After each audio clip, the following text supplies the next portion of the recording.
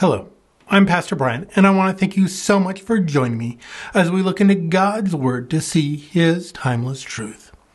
I think one of the problems we have today is that religious rituals and ceremonies get in the way. They're insidious, and they divert people from true saving faith. How many people do you know that they are good with religious rituals or traditions, but when it comes to having saving faith, trusting in Jesus Christ, there is that barrier because they believe that what they do is good enough to save them, or at least what they're doing is better than their neighbor, better than somebody else, and so therefore they're okay.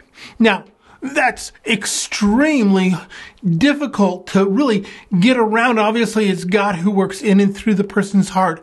And maybe you're one listening today and you feel like because you go to church on Sunday, because you every once in a while have picked up your Bible, or your grandparents have being Christians, or whatever it may be, that is what brings about salvation. Or you say, well, those that follow a different faith, they're really devout to their faith.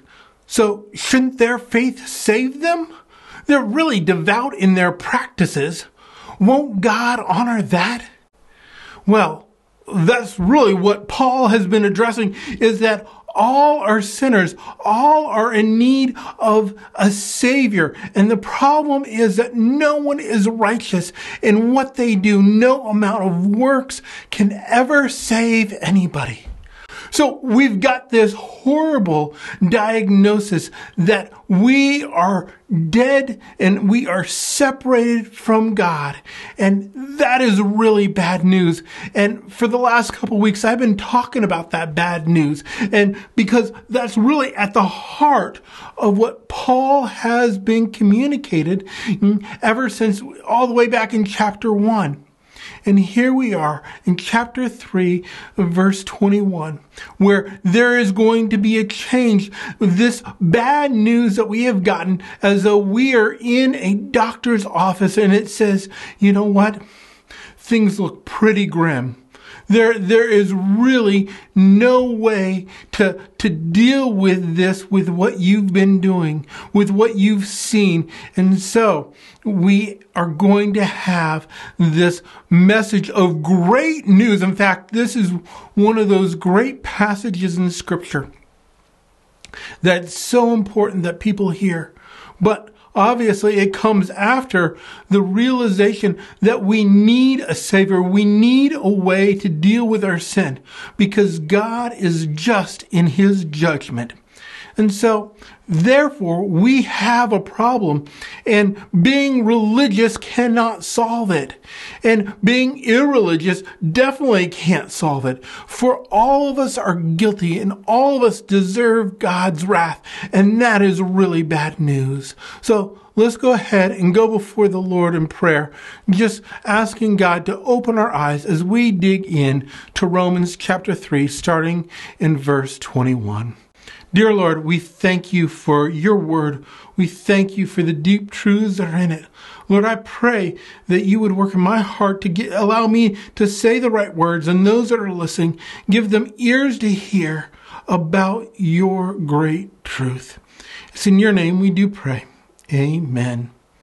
So, hopefully you have your Bibles open to Romans chapter 3, verse 21. Now, I think a lot of times people are asking the wrong question. The question they ask is, how can God justly punish human beings? And that should not be the question that we have. The question that we should be asking is, how can God justly forgive anyone? Because God is holy and righteous, and He can't just overlook sin, just as a good judge can't look at a criminal and say, well, I know you've done lots of wrong, and I'm just going to let you go. No. we would say that judge is not just anymore. For we understand there is a penalty that needs to be paid for our rebellion against God. God can just not forgive it, but there has to be a price. It has to be dealt with. In a court of law, we see that the punishment should fit the crime. And the punishment of our rebellion against God is that we are dead, and that we are dead in our sins. We are separated from God. And that what we rightly deserve is for all eternity to be separated from Him and to have His judgment, His wrath upon us. But God, in His divine grace and His divine mercy, has been able to show us in His love that He is able to deal with this horrible situation that everybody has found themselves in with, is the issue of sin. And so, let's go ahead and dig into Romans. Before we get to Romans 3, remember, back in Romans 1:17, it said this: "For in the righteousness of God is revealed from faith for faith, as it is written, the righteous shall live by faith." So, Paul took a break, went through, talked about the people that were Gentiles or non-Jews, talked about the Jews, and how that all of us stand condemned. There is no one righteous, no, not one. And so, in that, Paul is flipping over to a new page and showing us really what is required for us to be declared right, for us to be justified. And this is where we dig into Romans 3, chapter 3, verse 21. But now is that transition. He has finished talking only about the issue of sin, but he is transitioning into how we can be made righteous. And so, it says, "But now the righteousness of God has been manifest apart from the law, although the law and the prophets bear witness to it." Let's go ahead and break down that. The righteousness of God, that God being able to be set apart, and that He is providing the way for salvation for humanity, the way in which He can bring about salvation and creating a relationship through Him and through His work. And so it has been made manifest. So it has been this idea of clearly observed. It has been revealed. Not that He's coming up with a completely new thing. In fact, in chapter 4 and throughout this, we have seen that Paul is taking great effort and energy, especially to those that are Jews, to show them that this idea of sending His Son, Jesus Christ, could be seen in the Old Testament, that God had a plan for redemption, for salvation. And that has been made clear. And it says, so it's made apart from the law. So we see that it is not by the things that we do. It's not through being obedient and seeing what was talked about in the Old Testament. So through the law and the prophets. So for the first 5 books of the Bible, and then the prophets is the rest of it. All of that information, the Old Testament bears witness to God's plan and what he is planning on doing. And we have seen it through Jesus Christ. And Paul's just showing us that this has been made clear what he was talking about in the Old Testament. And so not that it's new, but it's a being made manifest, it's being made real.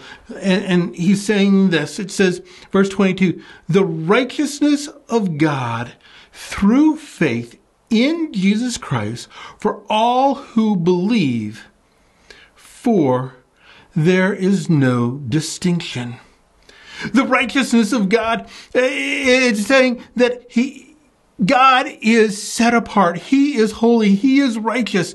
And it's talking about his work. And this is all going to reflect upon how we could not do the work. We could never live up to what the law required. And even if we could, we would still stand condemned because sin entered into the world through one man, and that's Adam.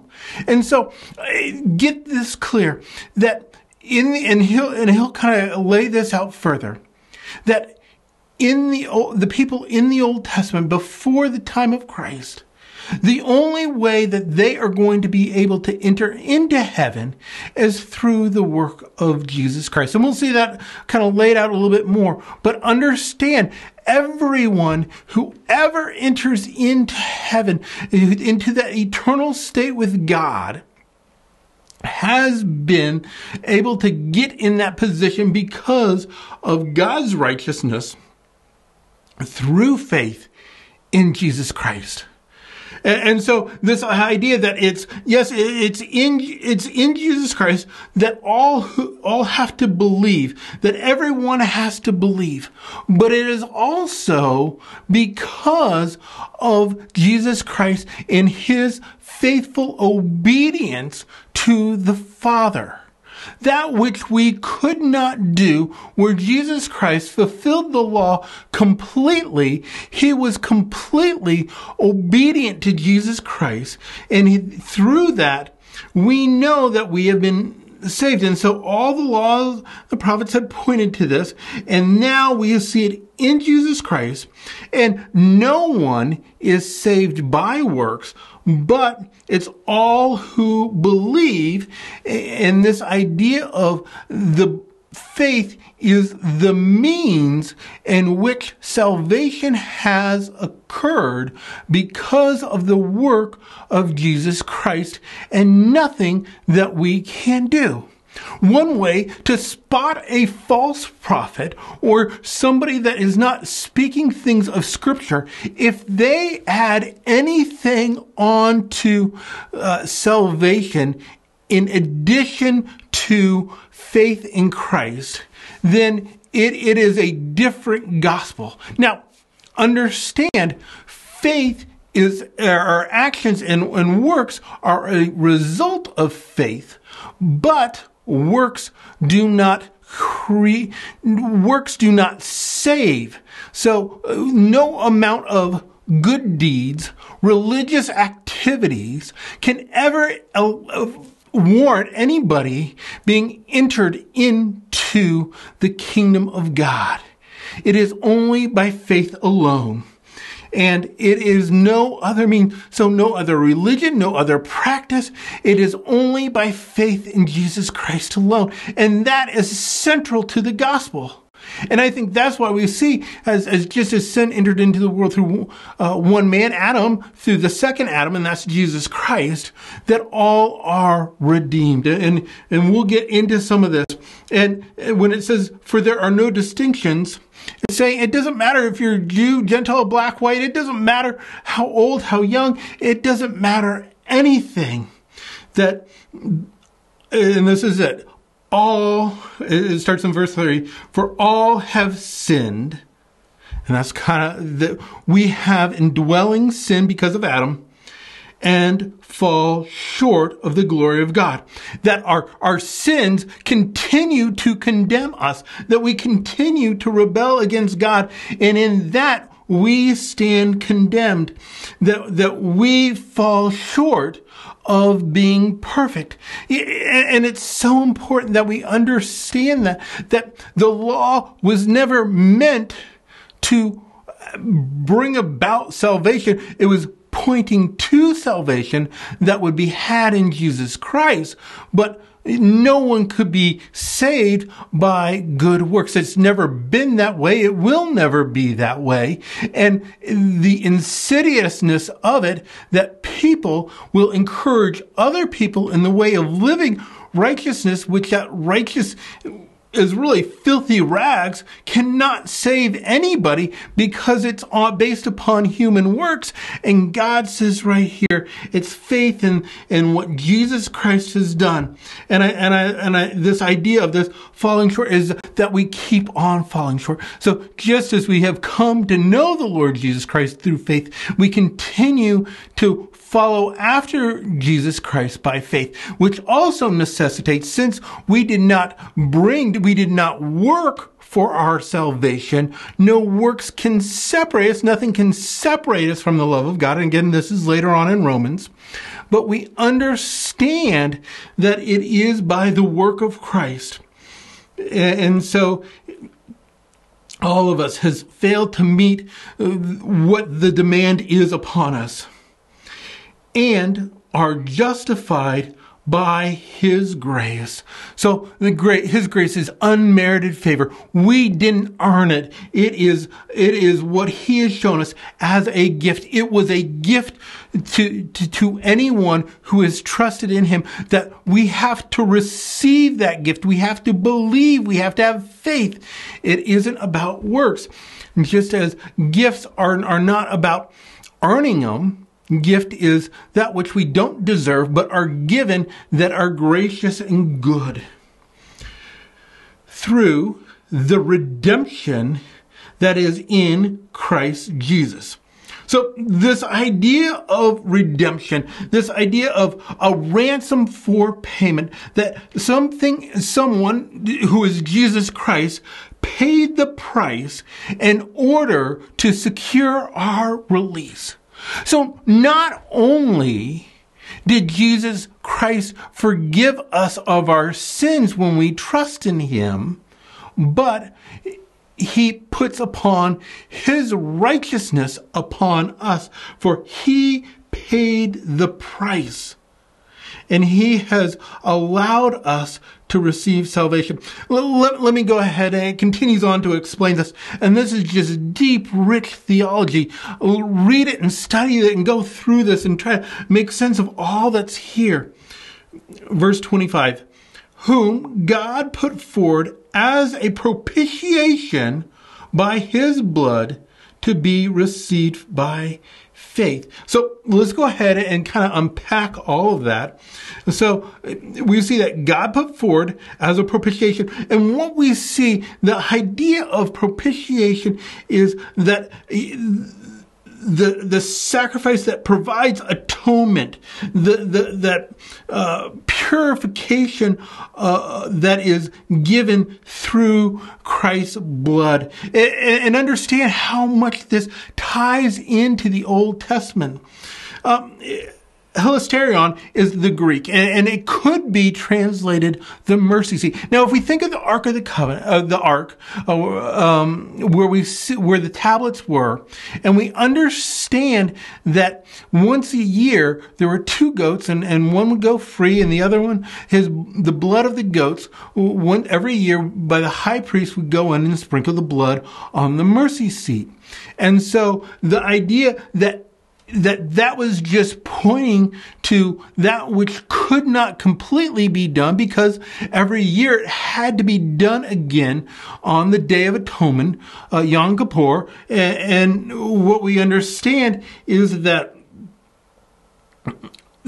did not satisfy completely. It never was meant to, but it was to point to the one that could do it, the one who could be the sacrifice that paid atonement, and that is Jesus Christ. And Jesus Christ did that by His blood, which by Him living the perfect life, dying on the cross, being the perfect sacrifice.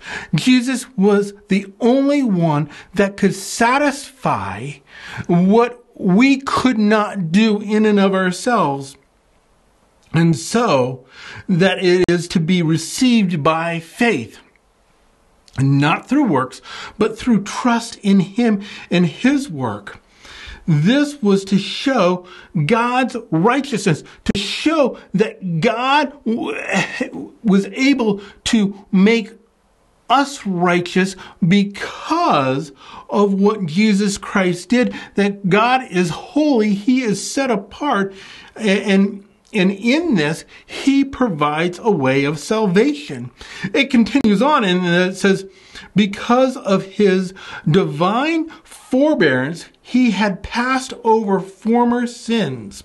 And so when we think about the idea of forbearance, it is showing his great grace. He has shown this idea of restraint and self-control. So what the people in the Old Testament deserved was God's wrath to be poured out upon them. And there was no way by just obeying the law that they could ever enter into heaven. But in God's restraint, he postponed that the idea of that he passed over their former sins, so that they are saved and are in heaven because of the work of Jesus Christ on the cross.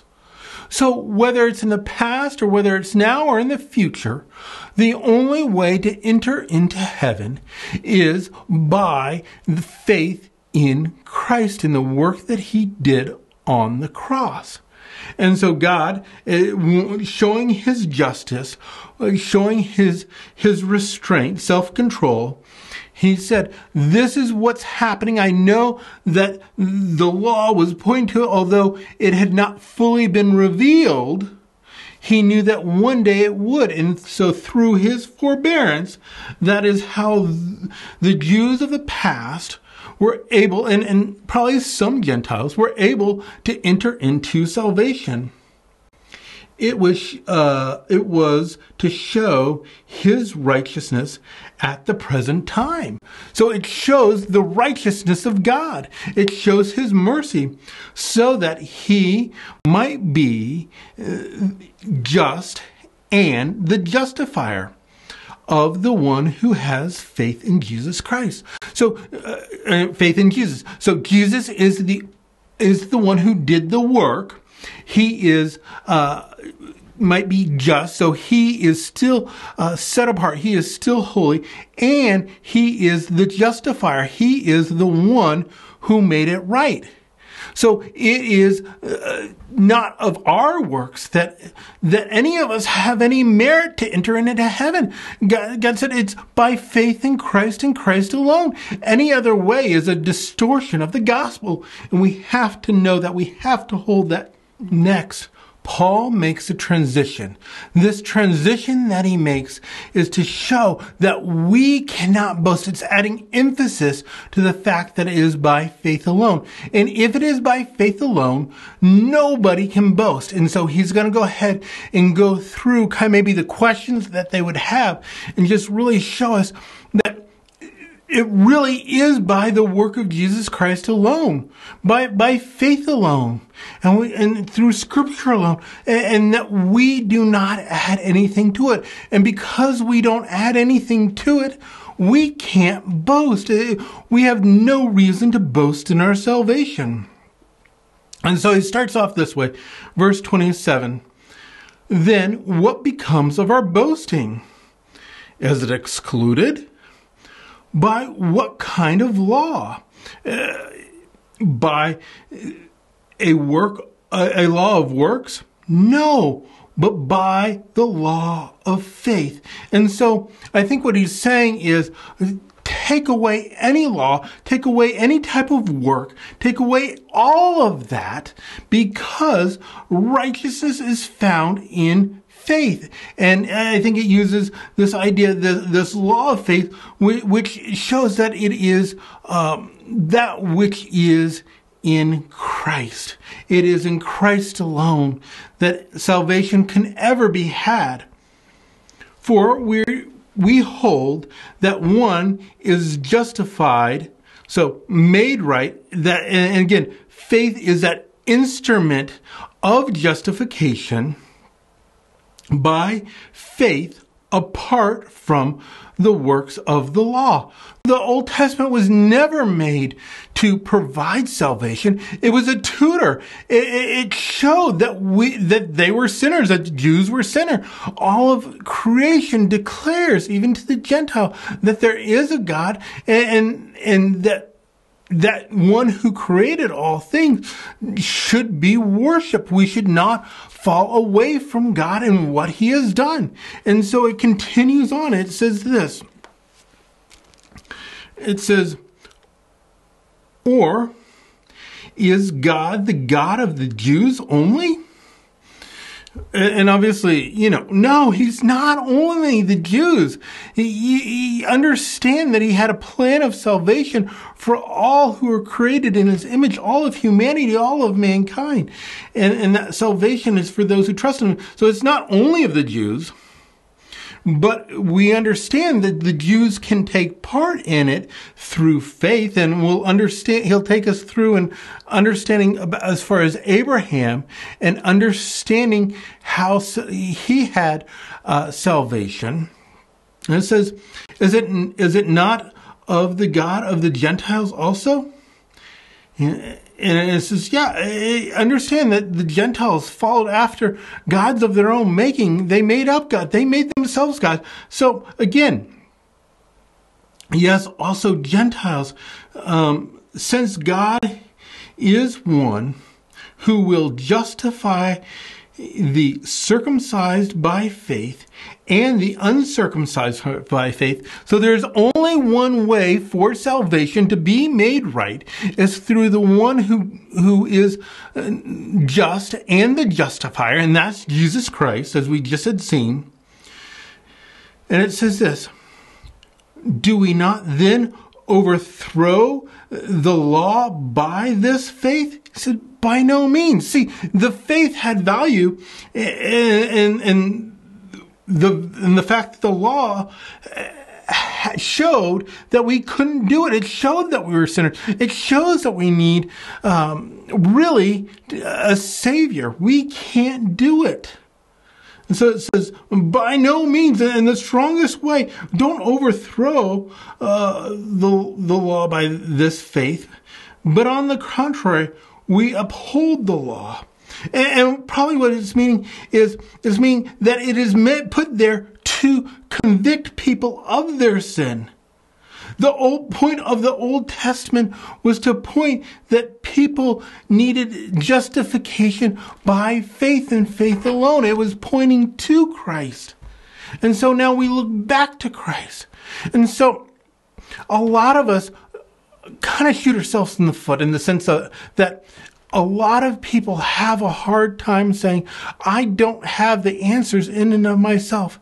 How many of you, maybe when you're in need or you need help with something, you'll do anything else but ask for help? Well, this is a situation that it doesn't matter if we go to our neighbors, call up an old friend, go to a teacher, whatever it may be, they cannot provide salvation for us. There are some, such as myself and other believers, that can point people to Jesus Christ, but I can't save anybody. It is only Jesus Christ and his work on the cross that salvation can be had. Now, we can point to people to that salvation, but we can't force anybody to have it. I mean, again, it is a choice, a decision of belief that God enables them to do, to have in him, to know him, to know of his love, to know of his righteousness. But before they're even at that point of trusting in Jesus Christ, they've got to recognize that they're a sinner in need of a Savior. And that's why Paul spent so much time already talking about that no one is righteous, no, not one, that all have sinned and fallen short of the glory of God. That is the key, that we have to see that we're in such a horrible position before we can see the magnificent work of Jesus Christ. And I hope you look at this and just go, man, oh man, look at the work that Jesus Christ has done and what he has offered. And we can't add anything through it. And so all that you do is say, yes, thank you, Lord Jesus Christ, for the work that you did, because I don't deserve it. I can't boast in it. I can't say that here I am a Christian better than that non-Christian because look at how good I am. No, I can't at all. What I can say is, thanks be to God for his mercy that he has given me through the work of Jesus Christ, who provided a way to be that atonement, to be that propitiation, to be that sacrifice that satisfied the wrath of God, therefore showing God's righteousness, his holiness, how utterly amazing God is to be able to deal with the issue of sin that is your and my problem. God provided a solution. And so this message is so important if you're an unbeliever. If you have never trusted in the Lord Jesus Christ, I want you to trust in the work that Jesus Christ has done on the cross and the salvation that can be had in him. And he is the only way. No other path can get you there. There is no other way of enlightenment. There is nothing else, for all stand condemned. And the only way for salvation is but through faith in Jesus Christ and the work that he's done. And I want to encourage you to cry out to the Lord Jesus Christ. And I'll just go ahead and I'll close in prayer in just a little bit. But if you have trusted in the Lord Jesus Christ, understanding the work that he has done and that he continues to deal with your sin, that is an amazing thing. And so just as we came to know the Lord through faith, we continue to live by faith, the faith that Christ had and the obedience that Christ had, and that he satisfied the righteous demands. And so that's how we continue to live in faith. And it is shown as we are so thankful for what he does. The result of that is good works. See, good works can never get us into heaven, but good works is a response to the work that Jesus Christ has done, as a response of, in a sense of gratitude, not that you can earn God's favor in any bit or way or form. You can't, because he has given it, and he calls us to live by faith. What great news this is. What a great passage that shows us the way of salvation through Jesus Christ. This is key. This is important. Know where this is in Scripture so that you can show it to others, the importance of faith in Jesus Christ. So let's go ahead and close in prayer. Lord, we thank you for the work that you have done in us and through us. Lord, we thank you for you being just and the justifier. Lord, we thank you that through your work on the cross that we can have salvation. Lord, I pray that we continue to place our faith and trust in you, for you are worthy of faith. Lord, thank you for dying on the cross for our sins. Thank you for redeeming us from what we deserve. Lord, we love you. We thank you. We praise you. It's in your name we do pray. Amen. Thank you so much for taking time to go through this passage with me. If you have any questions, reach out to me and be blessed.